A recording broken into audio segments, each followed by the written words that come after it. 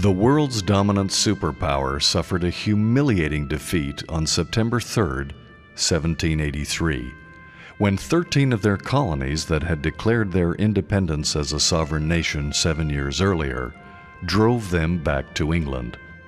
But there was still plenty of bad blood between them, and the British continued to interfere with America's ability to trade and expand, and began intercepting ships and kidnapping sailors. The situation became intolerable, and on June 18, 1812, America declared war on Great Britain. Determined not to be humiliated again, in late August 1814, the British set fire to the White House and burned Washington to the ground, forcing President Madison and the government to flee. The Capitol destroyed, they then turned their focus on Baltimore. Now the British believed all that stood between them and ultimate victory were the defenders at Fort McHenry.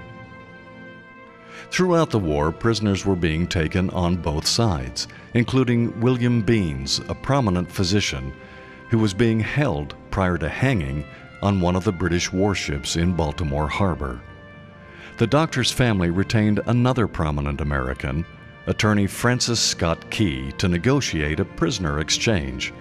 Although Key was successful in negotiating the release, he had overheard the Royal Navy's plan to decimate Fort McHenry, and so they were held on board and would not be released until the fort had been utterly destroyed. Commander George Armistead had commissioned a widow, Mary Pickersgill, to make a flag to fly from the highest rampart of the fort. It was to be the largest flag in the country, measuring 30 by 42 feet, so that the British would see it from miles away. At dawn on September 13, 1814, the full fury of the world's most powerful navy began their devastating assault. Hour after hour, they launched over 2,000 exploding cast-iron bombs and Congreve rockets at Fort McHenry. 5 hours, 10 hours, non-stop for 25 hours, determined to utterly destroy it and bring down that offensive symbol that we called our flag.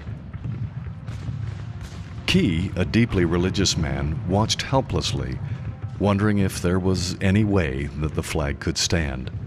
All he could do was pray and hope that in the red glare of the explosions he might catch a glimpse of those stars and stripes. His consolation was that as long as the bombing continued, well, then the fort must not have fallen. The powder magazine, which held over 250,000 pounds of gunpowder, essentially the area's entire supply, took a direct hit. But the bomb miraculously failed to explode. Torrential but providential rains kept many of the bombs from exploding that night. Amazingly, only 4 American soldiers were killed despite the barrage.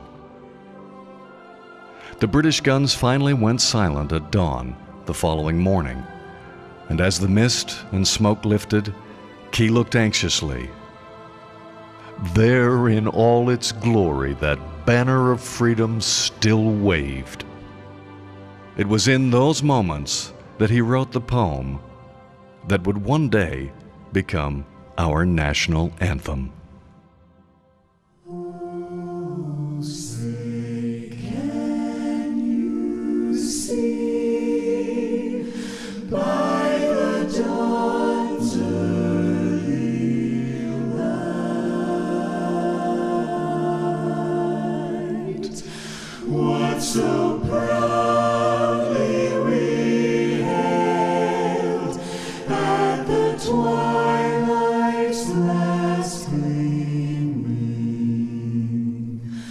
whose broad stripes and bright stars through the perilous fight o'er the ramparts we watched were so gallant.